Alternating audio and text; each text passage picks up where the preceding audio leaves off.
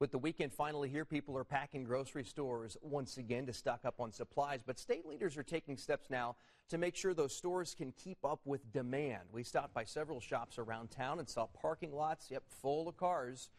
And by now, you've probably already seen images like these right here. Long lines and empty shelves. So now we'll look at the efforts to make sure you and everybody else have access to the food and supplies you need.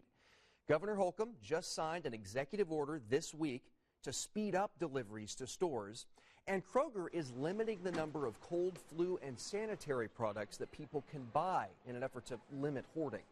Meanwhile, there are questions floating around online on whether the fresh fruits and vegetables at the store are safe to eat. Purdue experts say your chances of catching the coronavirus through fresh produce is extremely small. I'll say it again, extremely small. But if you're still worried, there are some things you can do, like avoid touching too many fruits or veggies before picking the ones you want, or consider buying prepackaged produce. And as always, make sure you're washing all of those fruits and vegetables thoroughly before you're eating them.